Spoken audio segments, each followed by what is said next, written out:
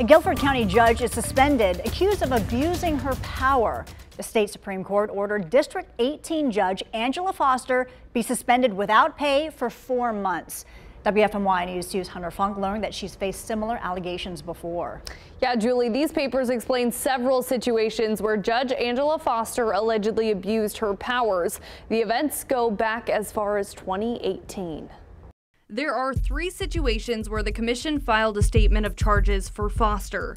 The most recent filing in December 2023. It's what led the Supreme Court of North Carolina to suspend Judge Angela Foster without pay for 120 days. According to court documents, the Judicial Standards Commission accused Foster of violating several code of conduct rules. The commission stated she, quote, engaged in conduct inappropriate to her office when she called the Wake County Magistrate's office on the 3rd of March, 2022. The document states Foster used her judicial title to try and pressure a Wake County magistrate into changing the bond for her son.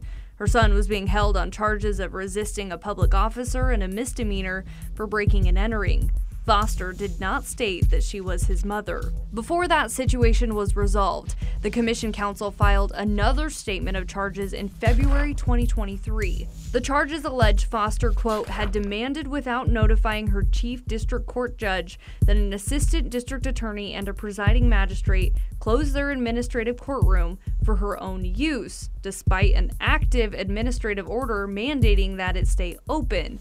The conduct resulted in over 100 cases being continued to a later date. Foster was previously censored for abusing her power from a case back in 2018. Court documents allege she had held a hearing without notice, placed a mother in jail without cause, and then lectured the mother's 15-year-old children in an effort to convince them to exercise visitation with their father.